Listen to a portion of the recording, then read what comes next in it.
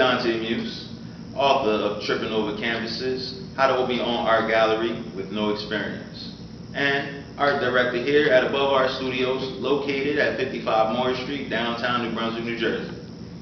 All right, welcome back to Art Life Podcast. We appreciate you tuning in with us this episode.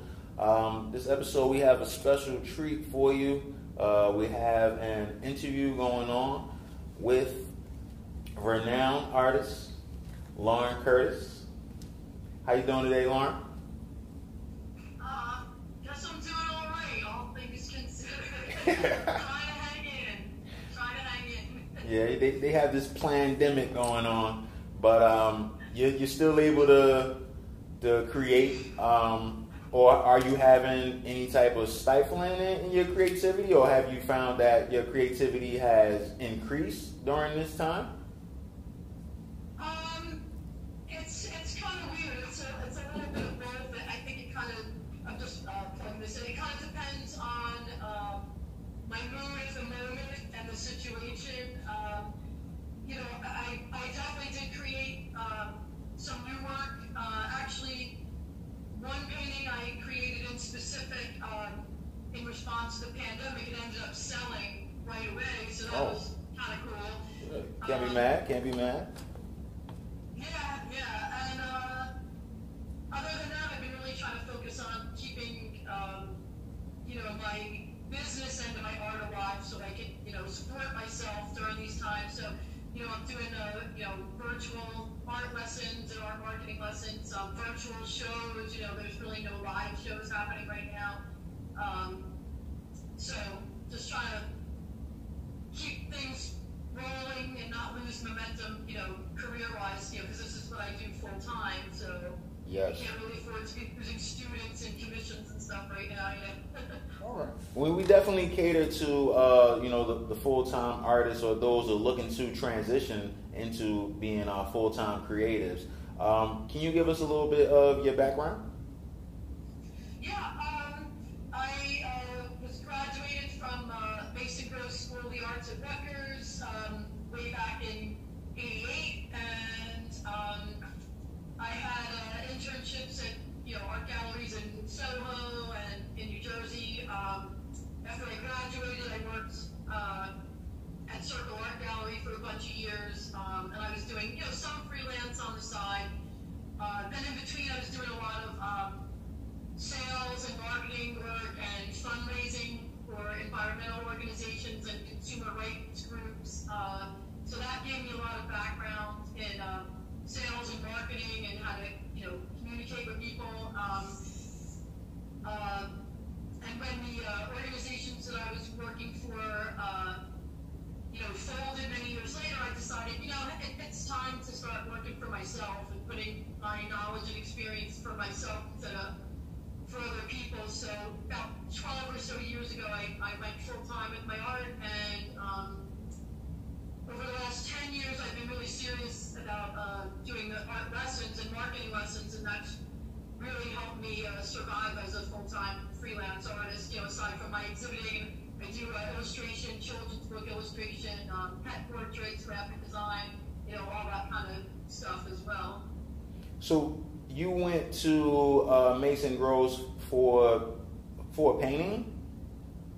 Yeah, I went for painting, drawing, and I took photography and some art making and other courses as well. But my main focus was painting and drawing. And your internships that you got after Mason Gross, did you approach those as an artist, or you were going into the artist administrative side? No, so actually the one big internship I had two when I was actually in college still. I had a paid internship. Gotta love a paid internship.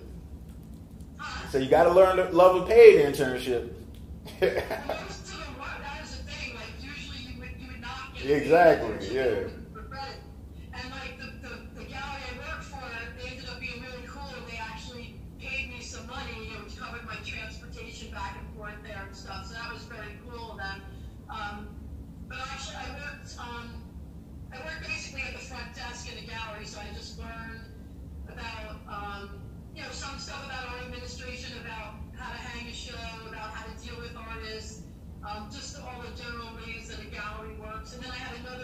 non-paid internship at a graphic design studio for a little while, where I was just doing some graphic design work, like before there was big time computer technology, where everything was like done by hand.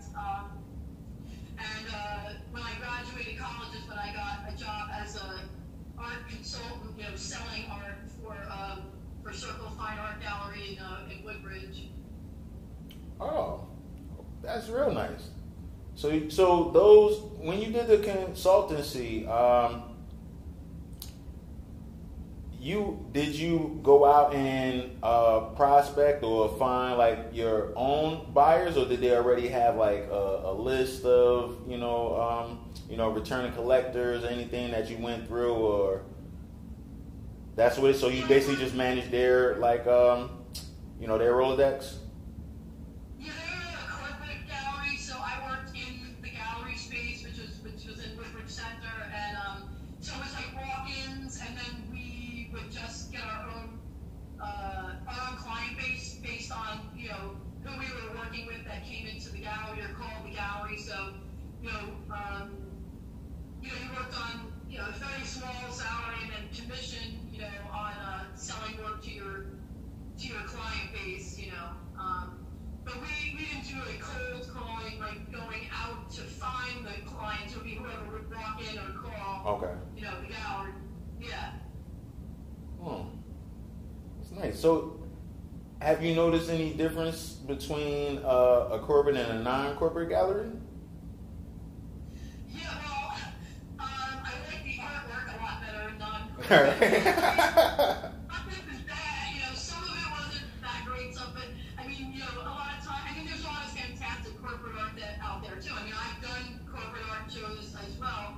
I just find that in like the less mainstream or less corporate galleries, there's a lot more freedom of expression, and like a lot of corporate galleries, you can't have nudes, or they can't express certain topics. Yeah. Because you're dealing with the public and corporately, whereas a more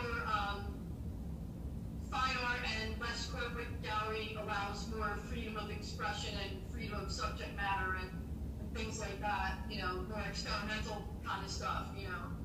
Yeah, I definitely hear that.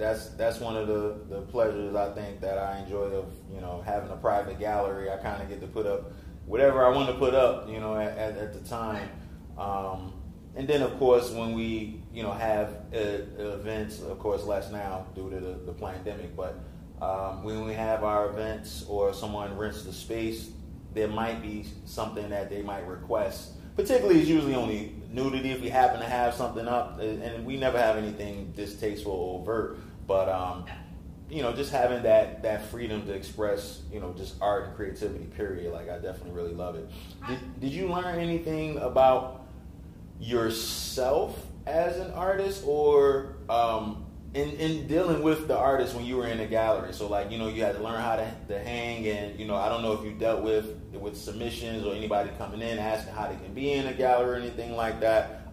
Did you what was your interaction with the artists themselves in that situation? I mean, I didn't have a lot of interaction with the artists. I mean, if they did an opening, I'd be there, I'd get to meet them and kind of help with setup. I learned about how to hang shows. I didn't have to do the actual hanging, like they had other people that were hired, to physically hang the work. But I just learned about, how things are done and how to professionally present things and tag the art and have it look professional on the wall. And I mean, when I worked, the one thing that was cool about working in the corporate galleries, I actually got to meet some more famous artists, especially like in animation world, because we used to sell the old school hand-painted animated cells from like Disney and Hanna-Barbera and Chuck Jones. So I actually met Hanna-Barbera, and Ollie Johnson, who's like one of the original Disney animators. So that was really cool, was meeting like these original old school, like, world-class animators. So that's one benefit of like a big corporate gallery, is they do get, some big name people, that you can have a chance to talk to. And then as far as like the private galleries, it's always great to meet other artists like yourself who are just out there trying to do it as a living and, get their work out there. And expressing themselves and seeing, how they were going about doing it taught me a lot, when I was ready to do the same thing, You know what's funny? As many times as I saw the name Hanna-Barbera as a kid, like every time I saw it, I kind of never envisioned like a real person. Like it was kind of like a superhero or a wrestler or something like that. Like just the name, like Hanna-Barbera, is like, what is that? Like, yeah, I never knew. Like, Two guys, Hannah and Barbera. And oh, it's two people too. Oh, okay. I forgot, I joke, I can't remember their first name. Yeah, but it's two men, Hannah and Barbera. Oh. Yeah, because it sounded like a law firm. Like it doesn't sound like a real person. Like Hanna-Barbera. Like what is that's somebody's name for real? Oh, okay. That makes sense. That makes sense. Cool. They're really cool. And how long have you been an artist yourself? My life. Yeah. I was born wanting to draw. My father was a great artist. I mean, like I said, he was actually a microbiologist by trade, but he wanted to be an artist. But like especially back then, he had a new family, and art wasn't paying a lot. Yeah. He didn't go to school for art, so but he was a really, really good artist himself. So he was actually my first teacher. And then my parents supported me taking art lessons, when I was a kid, and I had some amazing art teachers in high school who were, really encouraging, and I ended up taking classes in Ducray art school when I was in high school, and then I got selected for an honors graphic design program at Parsons School of Design when I was a senior in high school. It was like a summer-long program that me and like 3 other students got picked for. So I actually went to Parsons for like basically like a semester for free, like when I was a senior. And then I went to Mason Gross, after that. So you didn't get any kickback from the parents about going to school for art? Not about going to school for art, about trying to do it as a living. That's like, where's the money? I'm like, look, man, you gave the thumbs up for me to do this. Yeah. What's happening, So, but once I proved that I was serious, and then it calmed down the pressure. All right, nice. Yeah, I think that's a lot of people's hang up is they're trying to figure out, where that income is going to come in. Because just traditionally, a very small percentage of artists, I guess kind of same thing like, with sports, like with basketball, it's only 30 teams, but it's thousands and tens of thousands of players that play. So those select few get put into a place where they kind of don't have to worry. As long as they continue doing what they're doing, they're going to have income. The others have to go out there and find out, how they're going to bring it in. So that fear of the inconsistency is why a lot of people don't indulge in their talents. And I personally believe that that's going to cause a problem because your talents are highly indicative of your purpose. It's like you're given these tools because you're supposed to do this. You're supposed to offer something else, supposed to share something with someone, which is your talents. Like your gifts, they're gifts, but they're for you to give. So if you don't give your gifts, then you're depriving people and you're kind of not doing what you were put here to do. So a lot of people, because they don't have examples of professional full-time artists and mentorship and things like that, where they don't have the courage to kind of go into that realm, and that's what we're trying to combat with this Art Life podcast.